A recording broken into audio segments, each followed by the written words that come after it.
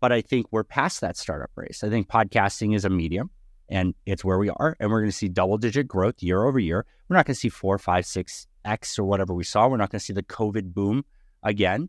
And now that it's long-term, it's about education and preventing those mistakes, because every one of those mistakes could be margin that makes you profitable, could be jobs you save. This is Podcast Perspectives, a show about the latest news in the podcast industry and the people behind it. I'm your host, Jeff Umbro, founder and CEO of the Podglomerate.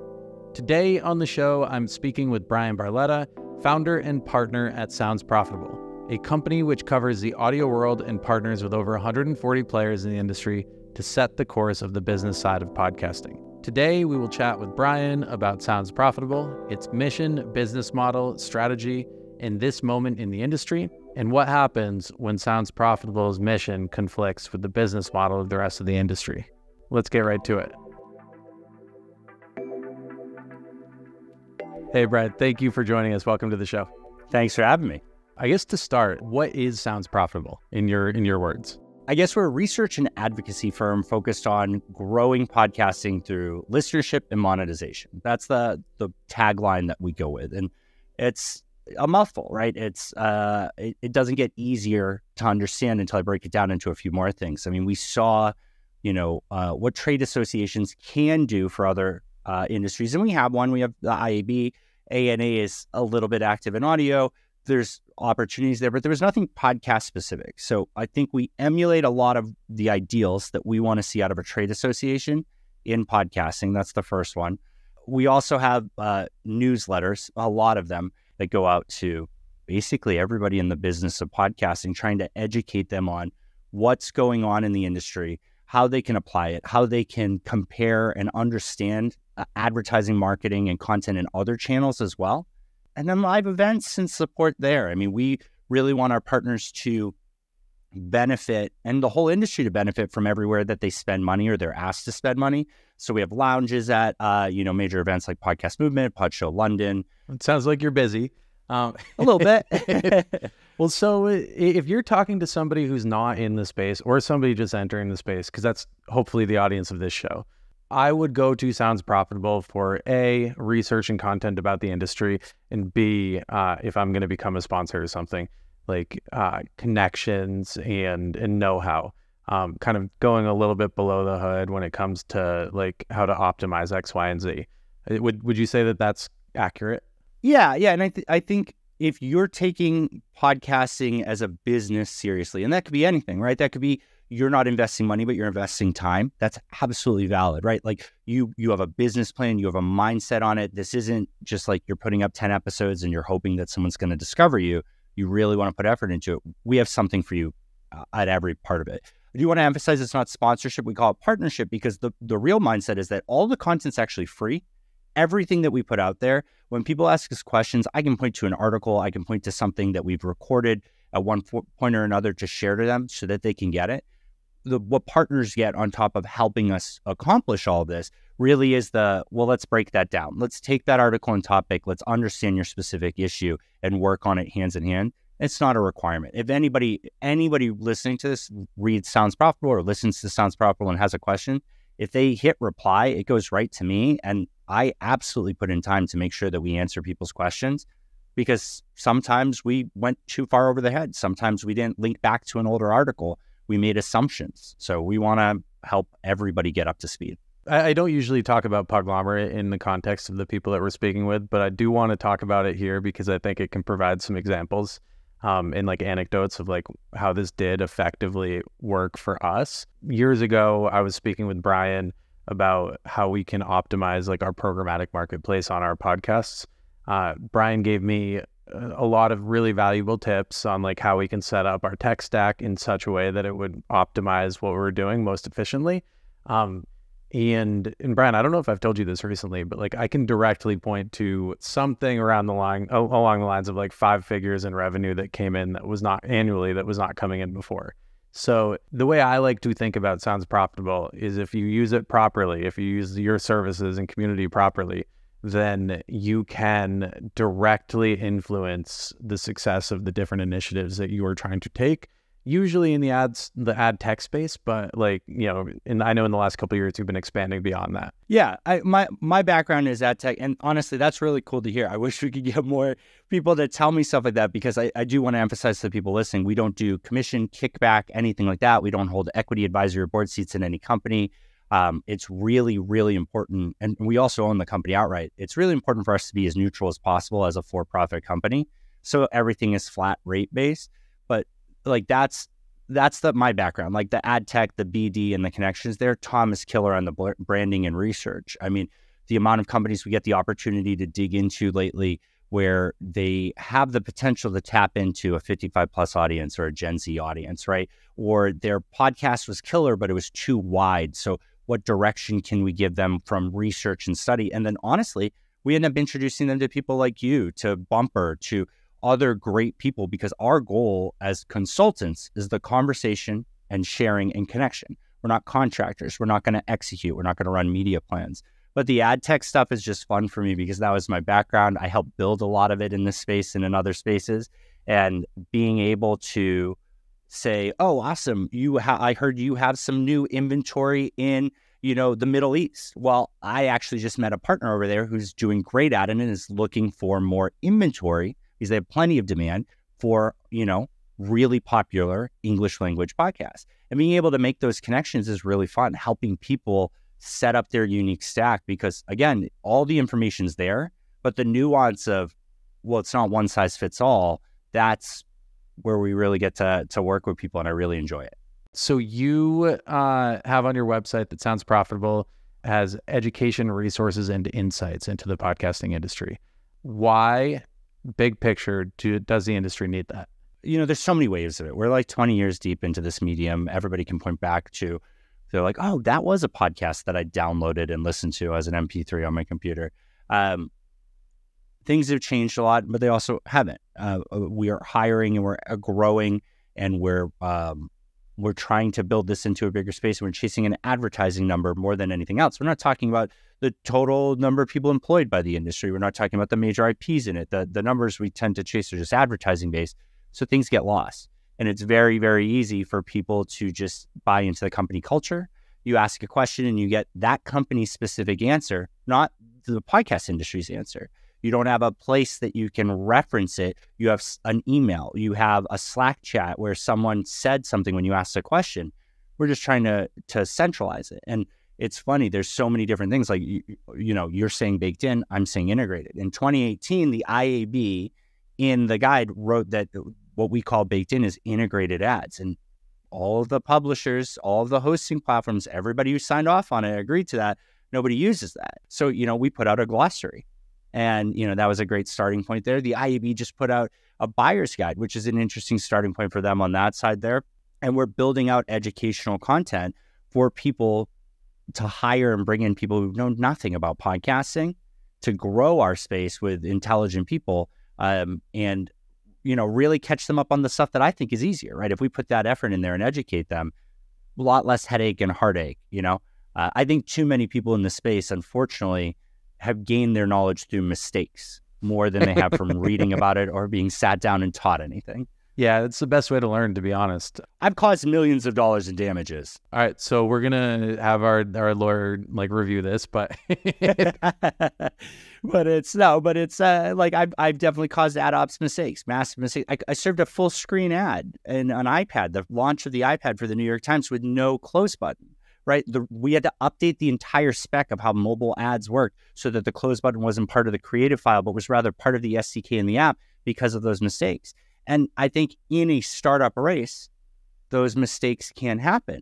But I think we're past that startup race. I think podcasting is a medium, and it's where we are. And we're going to see double-digit growth year over year. We're not going to see 4, 5, 6x or whatever we saw. We're not going to see the COVID boom again. And now that it's long-term, it's about education and preventing those mistakes, because every one of those mistakes could be margin that makes you profitable, could be jobs you save. Yeah, I think generally, and correct me if I'm wrong, but I read on the website that Sounds Profitable's mission, in your own words, is to set the course of the future of the audio business. And we've talked a lot about what that might be on this call, but Here's a platform for you to say, like, what do you think or what do you want to see as the future of the audio industry? I've spent a lot of time in a lot of organizations that have audio groups, IAB, ANA. I've dug into other places. Podcast is the only thing talked about there. Streaming's figured out. There's not tech lab about streaming, really. There's not any of that stuff dug into that. Music and streaming radio and all that seem to be settled. So podcasting is that outlier. I think we get to decide what we want to be. And I think that if we want to be our own channel, we have to accept that growth might be slow and it might be long and it might be hard work. It might be accepting those unfavorable deal terms, because if that buyer leaves the space because too many people said no, then that number drops. And if that number drops, brand advertisers aren't going to come in there. It needs to be, we have to ride the wave and then convert the wave, right? But alternatively, we could just, they're driving the course of the future of audio. We could simply become influencer marketing. We could simply become it'd be in the same category as Instagram and YouTube and all of these other places and be the most performant part of that.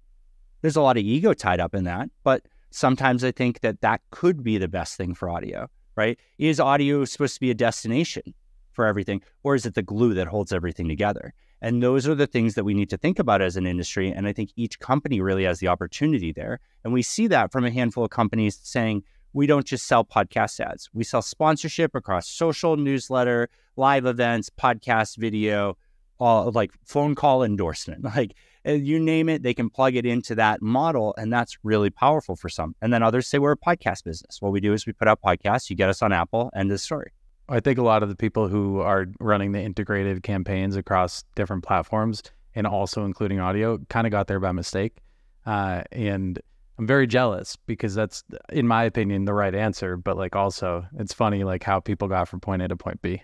Yeah, I do envy those people constantly, the ones who fall into that sponsorship package, because advertising is a CPM game and is buyer side. Sponsorship is a publisher game.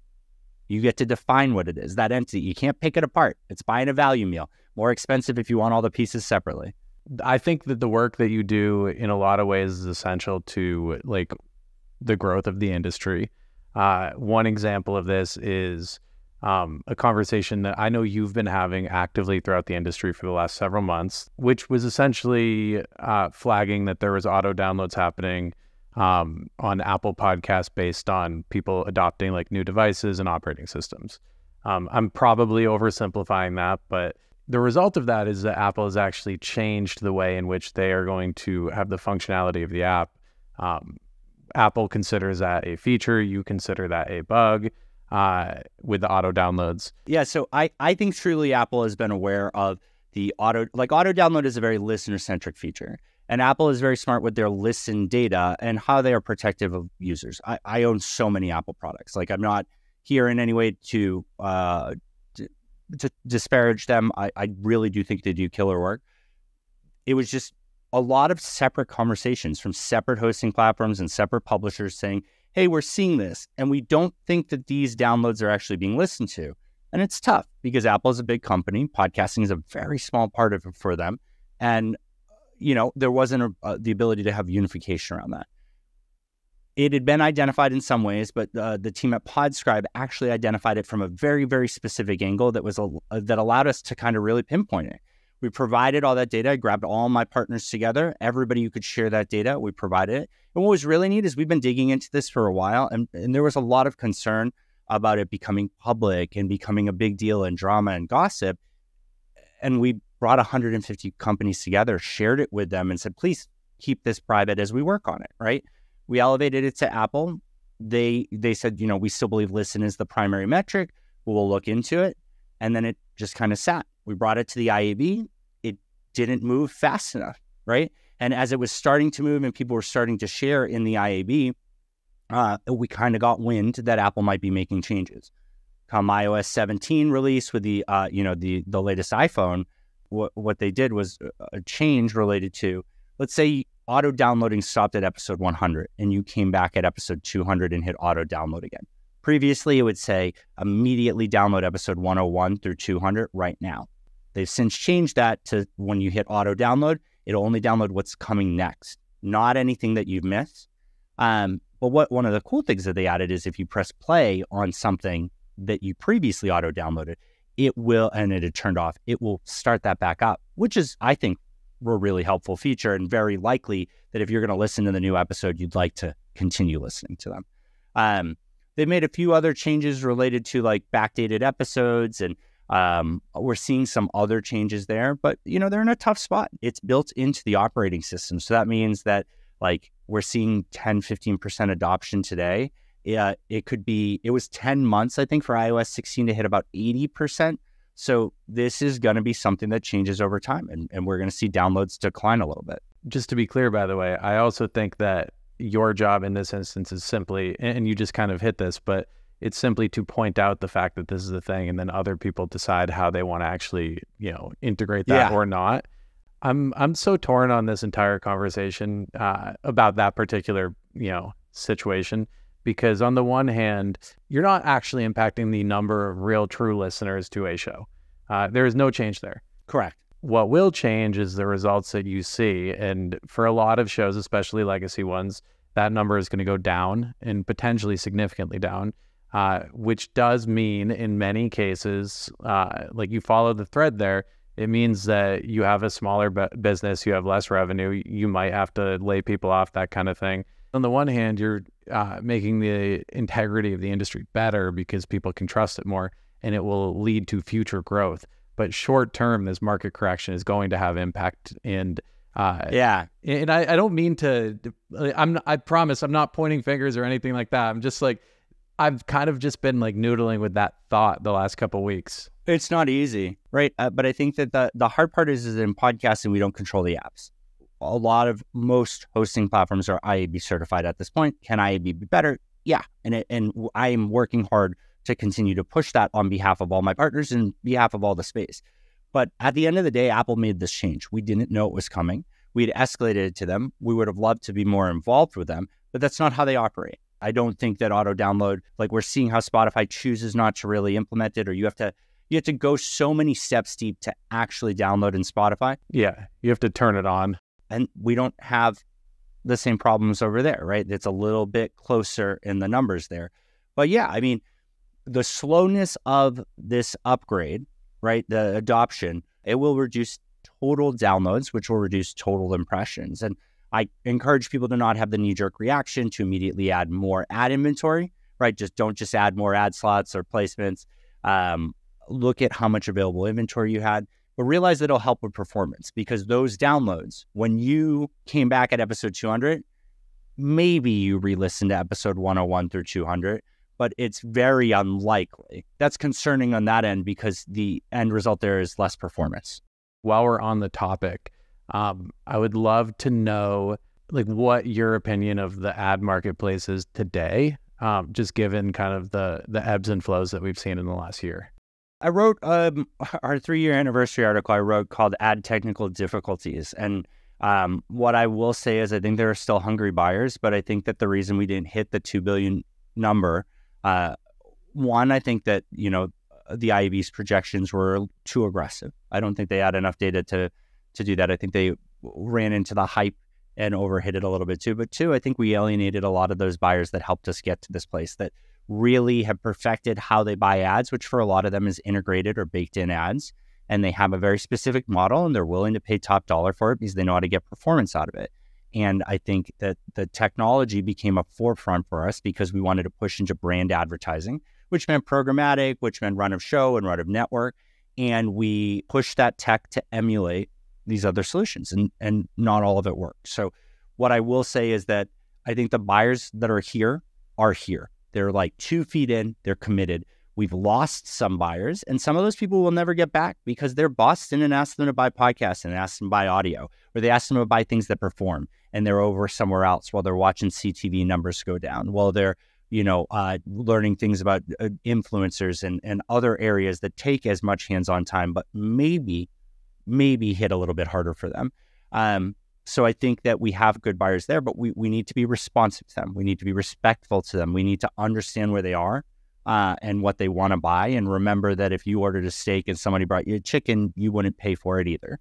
I think people are spending well. I think podcasting is doing particularly well against a lot of other ad channels, but I think that podcasting is big, and I think there are a lot of people here, and I think there are a lot of moving parts. I think there's shifts in agencies. I think there's shifts in brands coming in direct, and I think that there's consolidation in publishers. There's less new shows coming out. I think the ad market is strong at a time where an ad market, or the whole ad market, not just podcasting, is coming back around out of a will they, won't they recession. That's the good appetizer to get to kind of the thing that I'm seeing as a publisher in the industry. It's a buyer's market, not a seller's market. And the buyers all want different things, and it's causing us all kinds of issues when it comes to like how we provide these services to these partners of ours. A lot of the agencies seem to be asking for a lot of things that they didn't used to, such as, frequency capping, actualization. They want like refreshed ad rates more often than they used to ask for them. None of those on their own are bad. It's just all of them together do cause a lot of burden for the publishers, and it's doable. I guess my broader point is like, it's almost not worth doing based on the amount of administrative burden that comes from doing it different ways from every one of these buyers. And I'm wondering if, because we're at this point in the industry where like publishers are hungry for new ad like units because of the last year where we've kind of had like a little bit of a drought. I don't know. Do you see that normalizing at all in the future? What I will say is that I've been asking a lot of the buyers that we work with about 8 agencies and 3 brands directly, but asking them to see their IOs because I want to read through them. And some things like we need to improve on. One of the things that I see on there is like offensive content, right? Like, hey, Jeff, it's Tuesday. I'm offended. You have no recourse, right? That's not great for you as a publisher. But if I say I use Barometer, I use Podscribe, I use Sonnet, I use any of these brand safety solutions out there, and I say, if you utilize any of these and you pass this threshold, there's no discussion, right? I can't be offended. And heck, the competitive separation area, like I've had to pull a few partners aside and be like, hey, this isn't technically possible in any way. Like even with a team of 10 people, I could not guarantee the separation that you're asking for here. If you're looking for like a whole exit clause, like you got it, but like this has probably never been securely set up on any of your campaigns. So let's make it more logical. But that's a big initiative we have for the end of the year, is to get all of our buyers together and maybe work on a unified IO that basically says, if I do want this thing that's very custom and very specific, I am prepared to pay for it. But if you want me to buy into your things, there has to be price accommodations and other accommodations for it if it doesn't work out as set. In a full circle moment, I feel like a lot of the things that you provide, it sounds profitable, are really essential here, because I think a lot of the buyers and frankly a lot of the sellers need to be educated with what they're actually buying and selling. But what can we learn from other industries, like good and bad? What should we adopt/avoid? You mentioned that like IAB has already solved other industries. Like, what did they do right, and what should we pay attention to and like avoid? So the reason we started the download was because it's not just the business of podcasting, but it's the pressures that lean on the business of podcasting and advertising, content, and marketing. A lot of what we focus on there is trying to educate people about these other spaces. Like there was one, it was like 60 or 70% of marketers are confused about media mix modeling, which is, we get pushback on that all the time. How am I supposed to fit podcasting in there? It's like, well, nobody seems to know how to use it, period, the end. So why are we getting beat up for that? We get the privacy conversations about IP address when the real conversation is about device ID and cookie and more things there. IP is the bottom of the barrel. Let other people fight this. And let me show you the other people that are getting beat up and are defending it on levels higher than IP. So I think what we can learn from other spaces is the grass is always greener. There's more competition in those spaces. There are more tech vendors. There are more layers.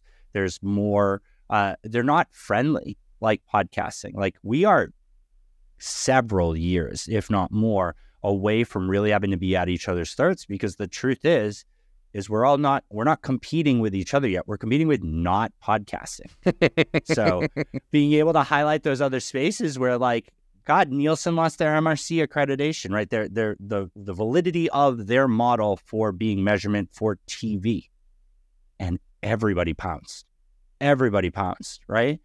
Podsites got acquired by Spotify and everybody started picking up getting into attribution, but like it wasn't negative and competitive. It wasn't people paying to be on the front of Ad Age to be the first person to smear them for that, right? It was, here's an alternative. Here's something else we can do. Here's these other ideas. So I want to end this with kind of a fun, like lightning round. You've mentioned several times on this call that like one of your focuses are education, making sure that everybody is kind of thinking about things in the same way. So I'm going to ask you a bunch of stuff and ask you to explain the difference. Download versus listen versus stream. Okay. Download is from your hosting platform. It's when 60 seconds of the audio file has been sent to the listener's device. So sending from that hosting platform. We don't, not necessarily receiving or anything like that, but has been transmitted down there. A listen is an in-app metric. So and it's unique between Apple and Spotify. They count them different. The app is saying an action has occurred that we call a listen. Sometimes it's greater than 0 seconds. Sometimes it's 10, 30 seconds, things like that. And streaming is not something that exists in podcasting. Streaming is the continual communication between the platform and the player so that in real time, it is being sent a little bit at a time. Download is getting the whole file. Listen is an app metric, and streaming is a direct connection. Think like radio, but digitally. What is an impression? By IAB standards, an impression would be called ad delivered, and it is when the portion of the episode that contains the ad has been sent to the listener's device. And just one clarification for you, because I get this question a lot. If you have 8 ad markers in an episode and somebody on, like, we'll say Apple for this conversation, hits play, how many impressions are they delivering? If you have ad markers and it's dynamic ad insertion, and Apple, the way the Apple app seems to download is it asks for the episode in chunks, right? Percentage of the episode at a time. So it really depends on how much of the episode they're able to progressively download when they press play. The app is trying to say, give me it as like, I want to download the whole thing, but it's saying, give me 10%. Okay, now give me another 10% and another. You could lose signal. You could stop listening. It happens really fast. So we're talking in a minute, maybe 2 minutes, you could download a several-hour podcast immediately. But in Spotify, I believe it says, give me the whole episode in one go, right? Like send the whole file now. So in Spotify, it would likely be closer to all of them are immediately sent when the person presses play and starts listening to it. In Apple, there's a little bit more discrepancy on it. And again, there's no obligation for any of those players to be certified and adhere to same standards. So I wanted to highlight that because of the idea that just because somebody hits play or has downloaded an episode, you may be like tracking like all 8 of those ad impressions, but it doesn't necessarily mean that somebody has listened. But at the same time, like no one is actually breaking any rules there. So like there's just, I want to mention this just to say that like, there is no perfect solution here. We covered this a little bit, but can you explain baked in or integrated ads versus dynamically inserted ads? So integrated would be in the file before it's uploaded to the hosting platform, and then dynamically inserted is when a marker is placed where you'd like an ad, and when the person presses play and it calls the hosting platform, it says, I have this marker, what campaigns are eligible, and it builds a unique file for them in that moment.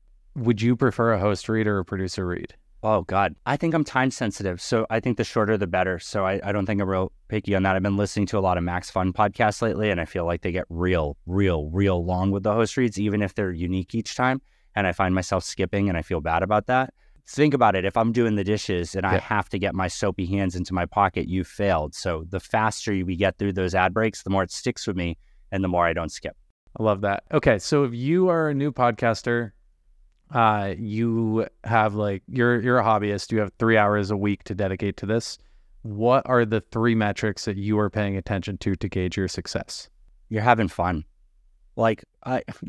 Mono sent me one of their mics, and me and my son Theo, my oldest, we just record stuff. It's like, it's fun. It's just for us. It'll never get published, but like you get that moment, right? You get to have fun. Whether it's, we make fun of 2 dudes having a beer and catching up, but like, we're not doing that much further than this. Me and you, like in our downtime, like this stuff, and probably annoy our other friends talking about it. So I think having fun is a key one. I think you need to remember how many people 30 people is. Like, look at the room you're sitting in or your house and think about what 30 people in that room looks like. Even 500 people. I spoke in front of 500 people once and I almost vomited. So I think, like understanding the size there. And then I would say not wasting time with whatever the next new hype thing is. You don't want to be on YouTube, don't put it on YouTube, right?